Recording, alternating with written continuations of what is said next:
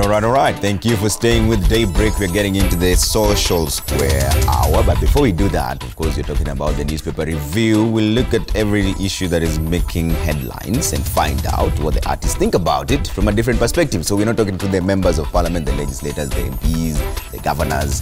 It's from the ordinary mwananchi who are doing other things apart from politics. And they also have views of what's happening around their country. I want to introduce my guests real quick, beginning from my immediate left. Holy Dave, thank you so much for coming in. Thanks for having me. An artist and a TV host, Asante Sana, for coming in. Appreciate it. And we have Vivian, a performing artist as well. Thank you so much for coming in. Thank you. Your hair is fantastic, by the way. Asante Sana for coming in. Asante Sana. We also have Eric Musioks, a producer. Pleasure. You say you're now one of our resident panelists. Yes. Breakfast, yeah. Asante Sana. And Tosh Gitonga, movie director. Yes. Asante Sana for coming in as well. Asante Sana. Let's start with the front page of the Daily Nation. Collymore's final hours with President Uhuru Kenyatta. Take care of my wife and children. President reveals last meeting with the late Safaricom CEO, during which they discussed various issues, including the future of the company, Kenyatta's legacy, and Bob's wishes. The reason I want you guys to delve into this is because many of the artists have been speaking to say that Bob was a very instrumental part of the art industry. Let's start with you, Tosh. What do you remember him for? Did you ever interact with him? Yeah, actually, yeah. I think it was 2013. I got a call from him. I was in Germany in a talent class. And I remember seeing, you know, those numbers that 0722. And it kept calling. You know, sometimes Wakenya kupigia ikilia funny, they cut. Yeah. So I picked up and then he was like, this is Bob Collymore. I was wondering if you could grace us with your presence at our house. Hey, nikasema, hey, okay. Yeah. So, yeah, I went to his house. Very cool guy. I mean, what I got to like about him is that he's so easy with people. I think he demystified that CEO, you know, aloofness. Yeah. You know, like he was like someone who you could just vibe about anything. And for me, what I really admired about him and what I remember, what he's done for not just us as the art people, but the whole country, is insisting on almost all suppliers to be from Kenya.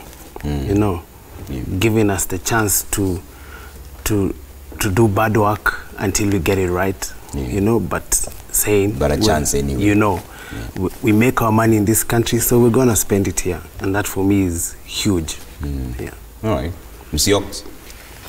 My first interaction with him was during the Safaricom's Nikon Safaricom concerts. One of the artists signed to our label, P Unit, were contracted by Safaricom to headline the shows. So we got a chance to talk with him about music. And during the events, he would just come backstage, see what we were doing, and just observe our work. But I personally didn't get a chance to sit with him. But I mean, his contribution to the entertainment industry was immense. Yeah. All right, Vivian?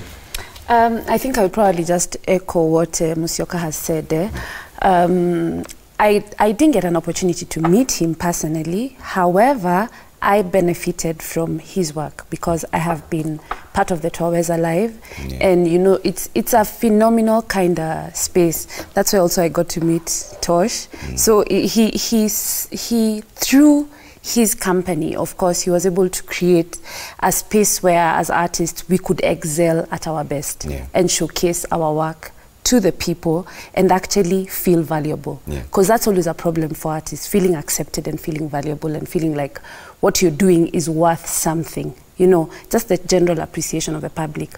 And through his role in Safaricom, he did that very well. Yeah. I mean, Trevor, if we had 10 CEOs like Bob Collymore in Kenya who support the arts, I think we'd be very far.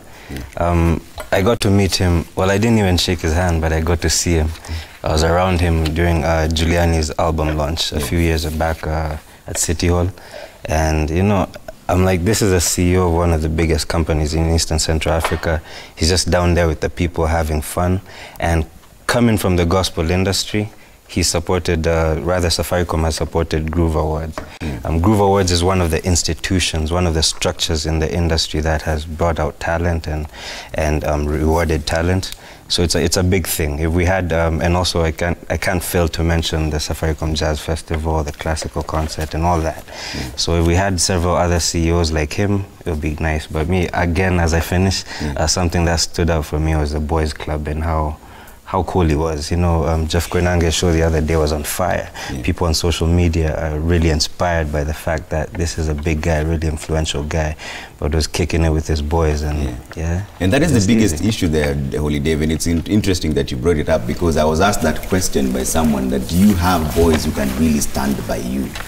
That's right. And I wasn't so sure of answering exactly, that question. But then you should ask yourself, Trevor, and us, are we good boys to our boys? Right. You know, it starts with us. I can't be like, I want to have good boys, I want to have these cool guys, I want to have influential guys, yet I'm not being the same to them. So it's a give and take situation. That's right. That's interesting. All right. So let's take a look at, let's talk about a bit of politics. I know you guys don't really like politics, but we'll talk about it anyway. It affects your day-to-day life. And I won't even go into the details. So, front page of the Standard, it's a DP's aide says, I got Lamada secret tapes. So there's an assassination probe as we speak. Secretary of Digital Media at State House, Dennis Itumbi, sensationally claims he has the video and audio evidence that group discussed elimination of the DP Ruto. Without getting into the nitty-gritties of this situation, because it's already in court as we speak, Oli Daven, I'll start with you. What do you make of the political scene in Kenya now? Are they addressing the issues that the youth want to be addressed? Because now we are heading more towards 2022 campaigns. And even promises of the previous campaigns have not been fulfilled just yet. But this is a conversation that's happening. We are seeing alignments and realignments. But the Kenyans are still left in the same position, still politically polarized. Nobody ever sees through that the politicians are basically just going for their own interests. This is like a movie, man. You're a movie, man. This is a nice script. The movie director on this one. This is like a movie, and this is sensational, and this is what we like. This is what the media likes. You know what I'm saying? I don't even know what to make of it. I mean, I haven't even tweeted or even joined the conversation because I'm like, you know, I don't even know what to say. To me, this is a non-issue. These are sideshows, and I think, as you're saying, Trevor, we should be addressing the real issues. I don't know. Probably you guys have more to say. What do you think of the political scene in Kenya today? Well, I think even just as a lady, it's sort of like, it breaks us apart as women, right? Because at the end of the day, we are really keen on wholesome, you know, that kind of wholesome living, the kind of community vibe. And in our country, clearly, like, if you have eyes, if you have ears, you know, it's even in the Bible. It's just clear that yani hapa in Indurama too, you know, there is really nothing that really directs itself in regard to dealing with the issues that all of us Kenyans face and wake up to every day, the real life. Because this is, I mean, what is this? You know, Musiox, what do you make of it? You have seen these political realignments year in, year out. They just change, and people just, it's all for their own selfish interest. And nobody seems to be able to see through it. Now there's Team Tanga, there's Team Kieleweke, there's Team Wanjiku, where they all should have been to begin with. For me, I have three statements that when it comes to politics, because everybody has an opinion. And first of all, from the Bible, Jesus says, give into Caesar what belongs to Caesar. So let politicians deal with politicians. Same script, different cast. Same forest, is it different forest or same monkey? different forest, same monkey. Same monkey. Because you really, honestly, you can't make head or tail of some of the things that these politicians get involved in. So sometimes the only sad thing is that it's polarizing, and there are people who take it to heart and they act, and sometimes the outcome is not something desirable. And whose fault is that? Is it the people who are passing on these messages, or the people who are receiving it? Because they can clearly see that the political realignments keep changing all the time. So it means it was never about you to begin with. At the end of the day, these guys are friends. And it's all about interests. It's a political rule. There are no permanent enemies and permanent friends. So it's for you to discern and see what stories are available, and for you to decide what to do. What is valuable to you? All right. Yeah. Tosh, what do you think? What should we be prioritizing at this particular point? You know, as a filmmaker, you're a storyteller. Yeah. And telling stories is about observing, about life, because film is a mirror of the society. And what I've come to realize with a lot of pain is that this goes way back. We're actually we're facing a big problem. This goes way back, even time for Mau Mau, you know, and the home guards, and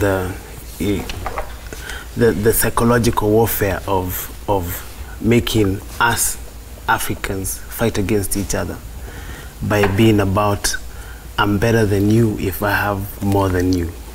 Right. That alone is what is keeping us in this situation, because our political class gets into the office not to serve the people, but to make themselves richer. You know? And when you look about, when you ask, and when you sit down and you say, okay, so you want to be, like if you ask me and we'll say, okay, why do you want to be rich? We'll talk about how we want to buy big cameras and how we want to, you know. But if you ask some of these people why they want to be rich, you know, and we've seen it. You'll see a guy who has billions in his account, but he you know, after he's bought a house in Karen and bought a V8 and a V8, that's it. Yeah, but he feels important because he has more money than he'll sit in the local club and feel better than the other man because you respect me because I have more money. Yeah. So that thing of I am better than you because I've got more money than you is what ails us. Yeah. And the day that we address that, the day that changes, because we keep saying, look at Europe, the MPs or the political people who take normal transport, you know, they're not like ours, you know, they serve the people, they're normal people, they take the train. It's because for them it's about serving the people. It's making sure that the transport system works for everyone. So our moral psyche first has to change before anything else. Yeah. So we've got, it's like, it feels like it's something small, but we've got to sit down and really look at history and see where we've come from. Okay. And then maybe start from there. All right. Also, let me just add something onto that. I think we need to know our roles and define our roles. I mean, us as Wanjiku, or Musyoki, what's our role in checking the government? Right now, do we even have an opposition in Kenya? So again, it boils back to our institutions. Are our institutions strong? Yeah. Who's supposed to check the government right now, if I was to ask us? But, you know, who's the opposition? But even as we speak right now, there are people amongst the youth who've already decided who they're voting for. Exactly. Regardless of the situation. And we're jumping the gun, man. You know, like why are we in 2022? Why are we there? Yet we haven't, as you mentioned, we're not even checking the government on the promises they've made. Where are the stadiums? Where are the stadiums? And then regarding this issue you're asking us, this is a relevance game. A lot of these individuals mentioned in these cover stories are just seeking relevance. I'm not mentioning names, but as Musyoka said, it's a business for them, so their brand has to be strong. They have to be a fire brand. Yeah, just the way an artist will be in a scandal or try and bust a stunt just before their album launch or a song release. These guys are the same. They just want to be top of our minds. Because I mean, as a country, if you look at developed nations, I mean, they have very rigid government structures that politicians can't easily interfere with.